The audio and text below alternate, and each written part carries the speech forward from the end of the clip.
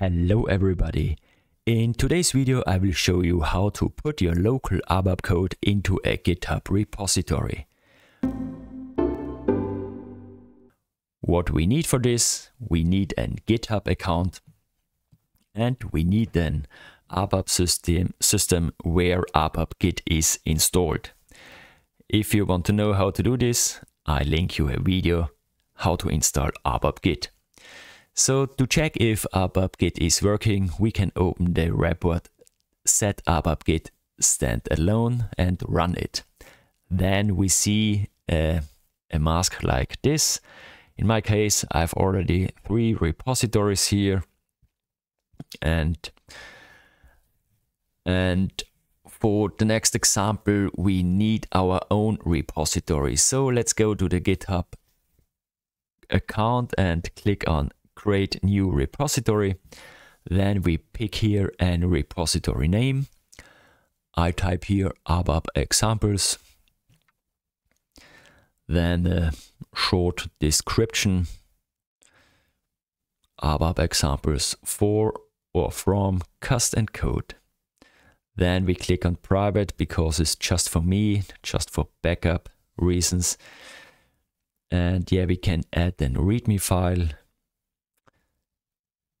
The main is the default branch. Okay, then we can click on create repository. So after that, we see our repository, and the next step is we need the link to this repository. And for this, we click here on the green button code, and here we see the link, and we click on copy URL to clipboard. Then we go back to our ABAP system. We click on new online repository. Here we paste the link. Then we create a package. This package did not exist on my ABAP test system. It's completely new, so I type here set examples. And because the package is new, we have first to create the package. So we click on the button create package. Then the normal mask with some input fields to create the package. Click on OK. Then I create a transport request. Short description for my request, and I click on save and OK again. So now we have created the package locally on the system, and next we click on the button create online repository, and here we type the user and the password. So if you get an SSL certificate error here, I show you in another program how to install the GitHub certificates in ABAP. So I link this video here, top right. Okay, we get an error. Okay, I think it's no longer allowed to type in the password here, so we have to create a token.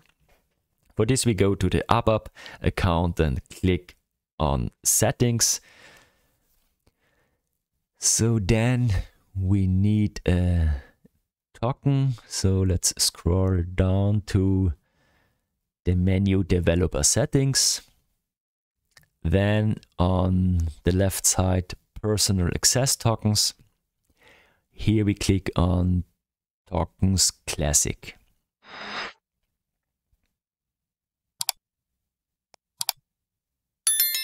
And then we click on the link, generate a personal access token.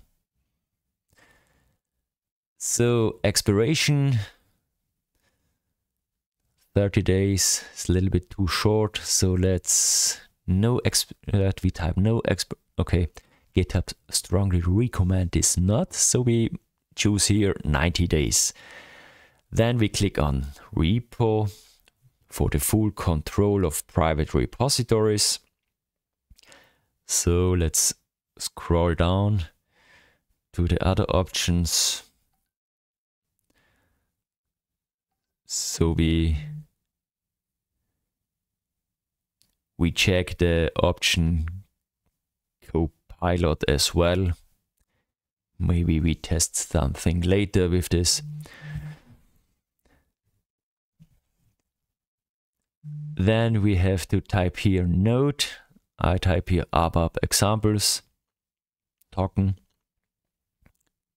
Then scroll down and generate token. Then we have here our created token. We copy this.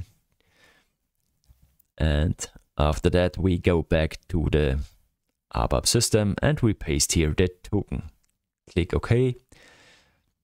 Now we have our set package here in our repository. So let's try to add a program to this set example package in the transaction SE80. We go to the set examples package and we create a new program. So I call this set AA test, click on OK, save, OK. I add this to our transport request, and now let's activate this program just to check if the program will be added to our repository. So we click here now on refresh, and we see here the created test program. So to commit this new program, we click on stage, and then here we see the 4 files which will be committed to the repository if we click on this link. Okay, we did. Now we have to add a command, committer name, and then committer email.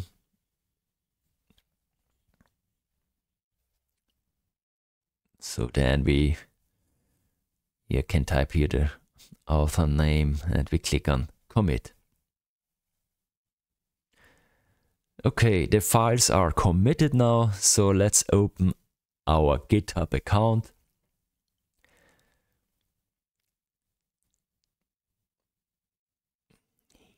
And let's check the repository here on GitHub.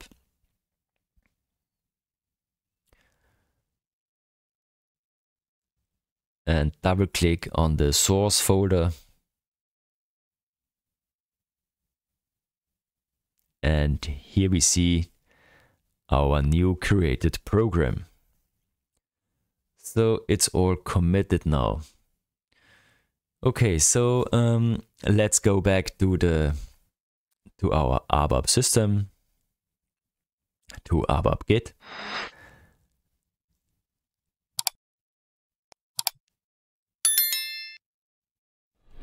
And here we see there's a link behind the program name, and if we click on this link, we have here an ADT link call, and if you have installed the ABAP development tools in Eclipse, you jump directly into your system and into your report, into your test program, for example. So let's try to add here another program to our set examples package. Set AA test 2, for example, with a short description. And if we add the program here as well, we can activate the second program. And now we can check if the second program is in our abapGit repository as well. For this, we click here on refresh and we see the second created program. So if we want to commit this, again, we click on stage, we see here what we would like to commit, and we click on the link add all and commit. Again, short command, test 2, and we can click on commit. All files are added, and now the check again in our GitHub repository.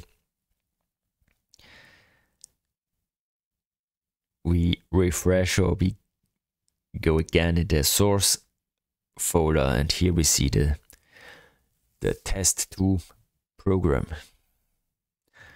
added to the GitHub repository. So that's a really cool way to back up your local ABAP source to the GitHub repository. I show you this today on my ABAP Platform Trial test system, which runs in a Docker container, and I recently lost this. This was my own fault, and therefore also all my programs. So if I had loaded them into a repository before, I could easily get them back into my system now, but I didn't. Hence this video.